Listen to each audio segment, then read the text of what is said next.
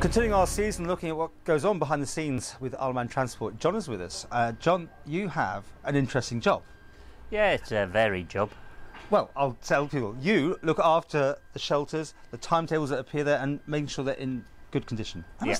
Okay, there's what, 50, 100? How many on the No, we've got approximately 900 odd 900? stops. Yeah. Make sure either flagpoles or shelters themselves, different sorts of shelters. We've still got some of the old concrete ones and what have you. So, I was going to say, because they have changed, haven't they, over the years? Yeah. So we do have a lot.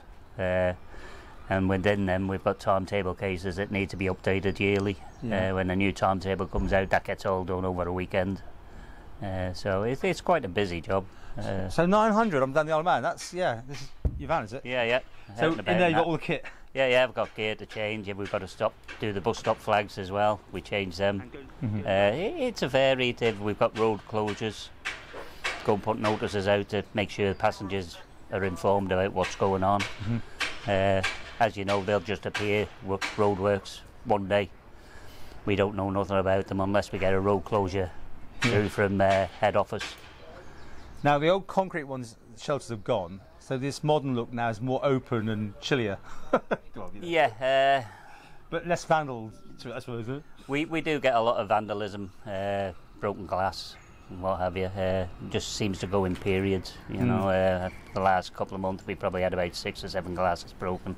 And again, is that your area to sort out? Yeah, well, we go out to make sure they're safe.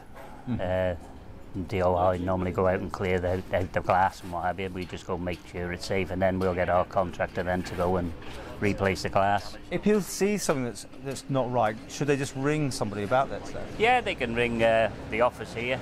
The numbers on our new timetables and what have you. Right, yeah. And a job that keeps you seeing the world, well, the Isle of Man anyway. Yeah.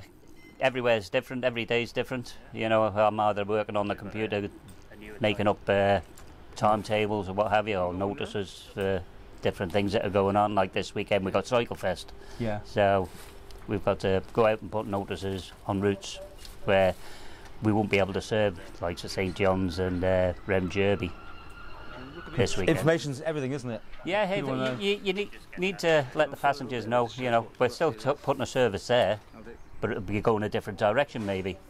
And the timings will be different, so it's just letting people know what's going on all the time.